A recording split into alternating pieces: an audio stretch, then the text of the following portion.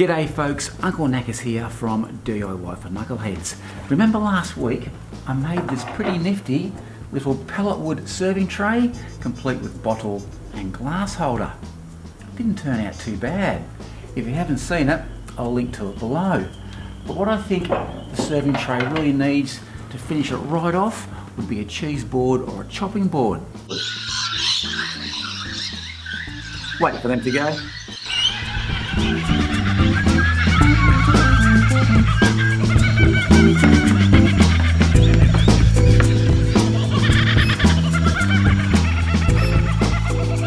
Now where was I? That's right, a chopping board or a cheese board.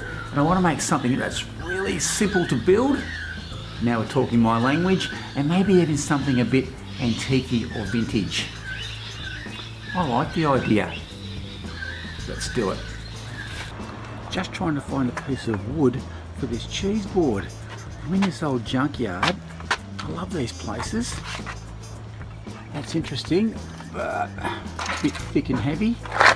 I'll keep looking. You never know what you'll find. Nah, nothing down there.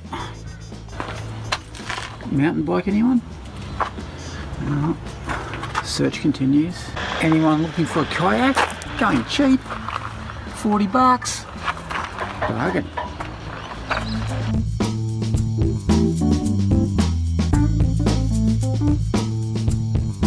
And this is what I came home with, an old lump of hardwood. She wanted $10 for it, and I said, "You're dreaming." Walked out of the shop, she chased me down and said, "How about $3? And I said, "You've got yourself a deal." $3. I'm happy at that. Bargain. Now this old lump of hardwood in its current state is a bit too thick and heavy for a chopping board or a cheese board. So what I decided to do was, with the aid of my table saw and a handsaw, was to cut the board into two pieces. That way the board's thinner, lighter, and you also get two boards for the price of one. I like it. With the chopping board now cut into two pieces, we're ready to work out what size and what shape is going to suit this serving tray.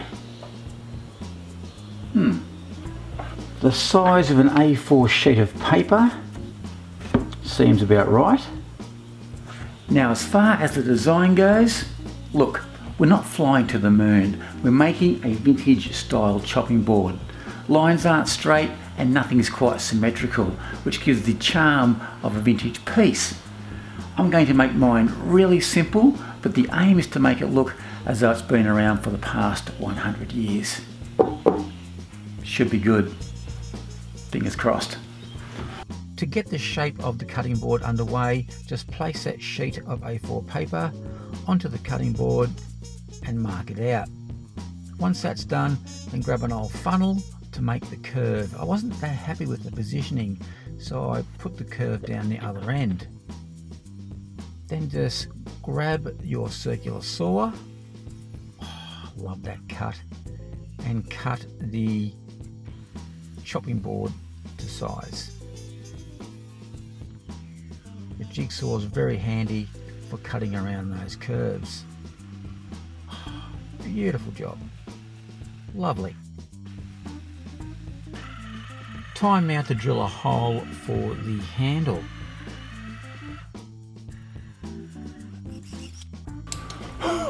I'm going to start a fire.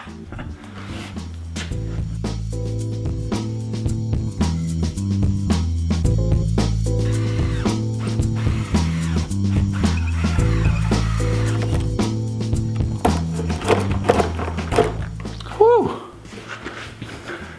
Now that was hardwood. Woohoo!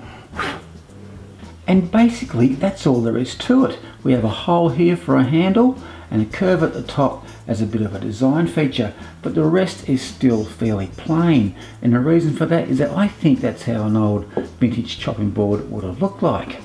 And to authenticate that look even further, just grab a Stanley knife and score some marks in the top there, and that'll make it look as though this board has been in use for years and years. And to finish it off, just grab a sander and we'll sand down those edges, roughly sand it back.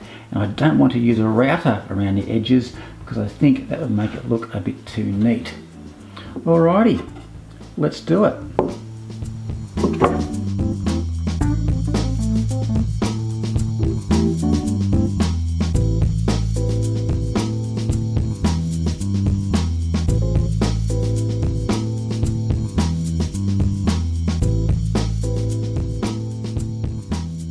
And this is how it turned out after that quick sand. I tell you what, it looks awesome. You could almost say that this is now done and dusted. But I can't help myself. I think I can do one more thing to this, which will really top it off. Let's do it. Uncle Knacker's got fire. Fire good.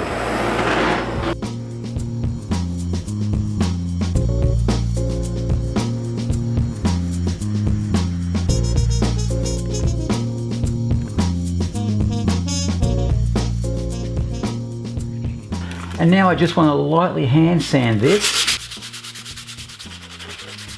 and take the black off where I don't think it's needed. Starting to look pretty good.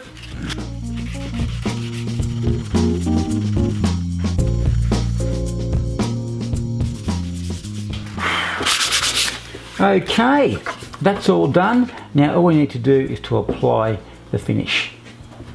Now just before I apply that finish, I want to announce my latest competition where you can go in the draw to win one of these genuine DIY for Knuckleheads Uncle Knacker's approved vintage chopping boards. Yep, that's right, could all be yours. How cool's that? And just as a quick side note, from that one piece of old hardwood at the start of the video, we managed to make not one, not two, but 3 vintage chopping boards. Not too bad. Now to qualify for the competition, you have to be a subscriber to my channel and have that notification bell clicked. So if you haven't done that, do it now. And what I'll do is I'll select the first 20 correct answers and they'll go in the draw to win that signed vintage chopping board. All right, the questions. How much was the kayak in the junkyard and what type of oil did I use to finish those boards off? Alrighty, good luck with that. And now let's go and apply that finish. Now the finish that I'm applying to my chopping board is a food safe mineral oil. It's really important to remember that whenever you apply a finish to a chopping board that it has to be food safe because it's going to be food in contact with that board. Simply apply the oil and then rub it in with either a paper towel or a soft cloth. It's pretty easy. Okay, here comes the fun bit. Just apply this oil. You see there how those colours are starting to pop. It's looking good. Give it a good coat, don't be shy. That's it, get it right in there. Okay, so I can rub that in. That's looking fantastic.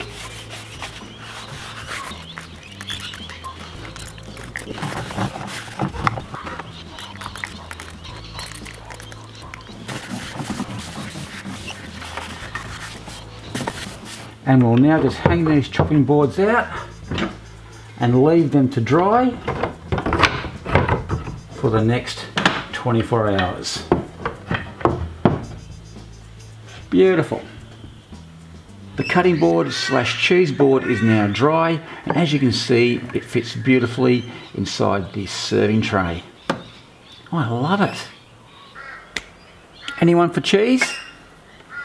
So that's it folks, the cheese board slash cutting board slash chopping board is now all done and dusted. Great tip, Knackers!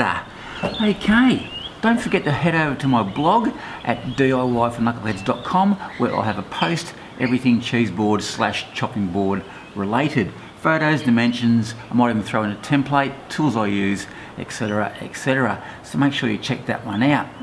And as per usual, big thumbs up for the video is greatly appreciated, and if this is your first time to my channel, please hit that subscribe button for more handy tips. You know what? That cheese looks too good to waste. So till next time, be safe, and I'm out of here. Cheers.